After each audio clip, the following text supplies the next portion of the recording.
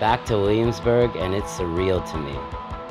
I used to live around here, South 2nd and Barry, back when I was a hopeless romantic who knew everything. I'm knowing less and less these days. There's no longer the rooster fights scored by brass band music blaring out of boomboxes. The neighborhood has evolved, it's changed, and so has Liv.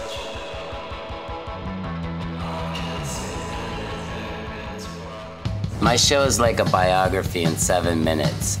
I ask the questions that connect with my guests on a human level and create their portrait at the same time.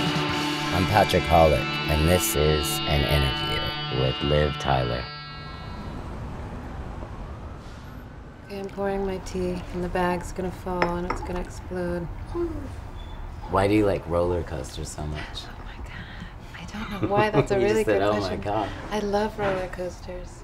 I don't know, they just feel so, it feels so good to scream and to be scared and have no idea what's gonna happen. We don't share that one.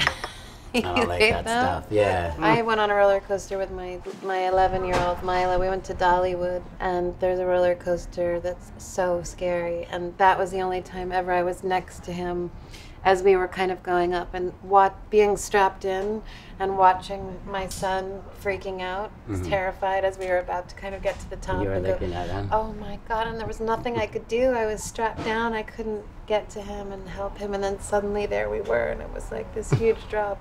And then he was laughing, and he loved it, thank God. Yeah, that's beautiful. Yes, sir. Okay, it's coming. Here. It's flying in. It's not flying fast enough. I'll be done by the time they fly. Beautiful. You start out and you think that Todd Rundgren's your father, and you learn that Steven Tyler's your father. Tell me what that was like. I mean, they're both just, I felt very grateful to have a father at all, and have the support of both of them. They're very different men, but also, you know, very creative and magical and kind of amazing. And when I was younger, I was so obsessed with understanding the details of my story and what happened, and I would interview everyone and ask them questions, and everyone had a different version. Like if I talk about it with my mom, she has one version, Todd has one version, my grandmother has another one. Like everyone has their interpretation, and I used to try and want to be able to figure it out, and then I remember going, you know what? It's all those versions, and it's all those things, and I kind of put my own idea of it all together, and just felt very grateful for the way it all Yeah, you have so much strength around you. Beautiful. Find me. What's life like today? What's going on now? I just had a baby Wow, girl. congratulations. She's 3 months. She's very sweet. It's so fun. That's a big one. Yeah, I've had 2 babies in basically 2.5 years. Well, I think I'd like another cup of coffee, a sip or two, and then I better go. I ain't been sleeping well, but I've been dreaming, thinking of a place and time. I loved it, but it was never mine. The coffee's getting cold.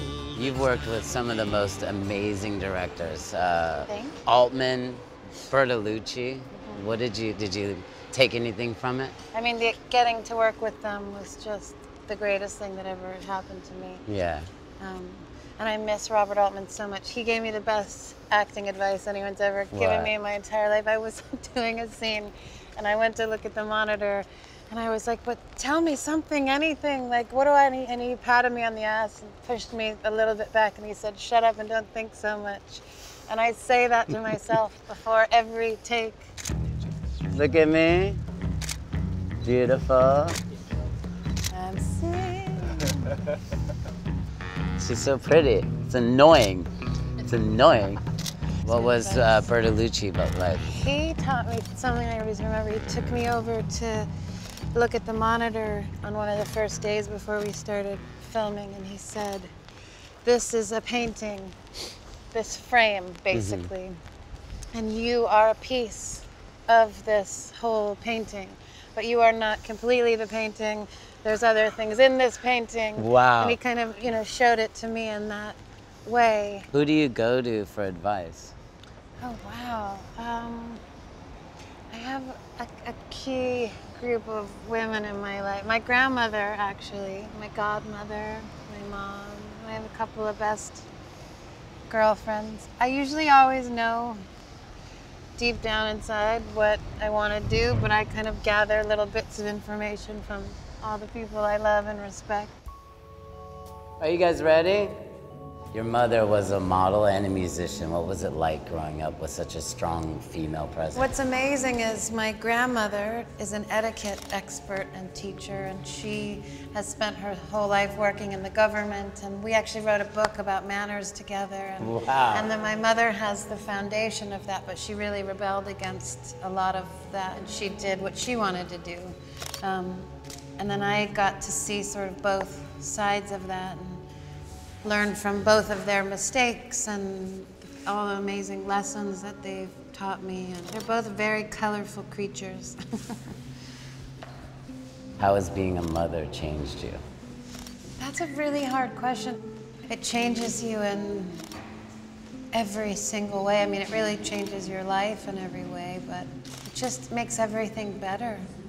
It makes everything harder, but everything better. It's like such an expansion of your heart. Everything changes when you have a child. And then suddenly I have 3 of them now, which is crazy. It's what you've got.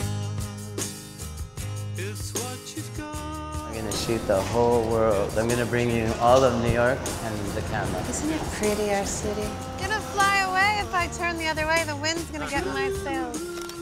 I asked you what your favorite movie was. You didn't ask me what my favorite movie was. What's your favorite movie?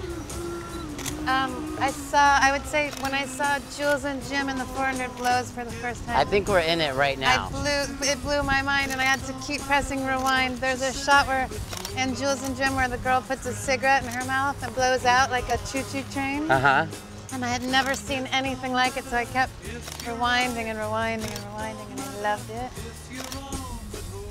What's your relationship with fashion? None.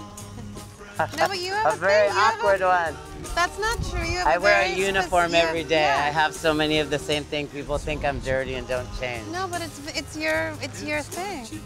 What are you most proud of? My babies, my beautiful children, and the people they are.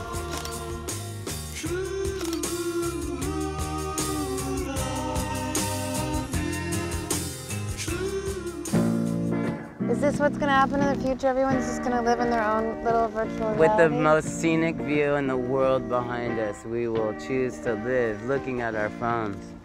I don't want to do that. Me neither. I don't want these. Oh my God, it's so cool!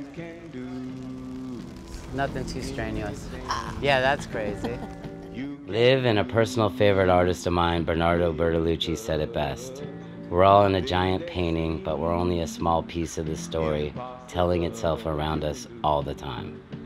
We learn as we go, and if you're as lucky as I was today, you get to have fun with magical company like Liv Tyler as the narrative unfolds, as it evolves, as it changes.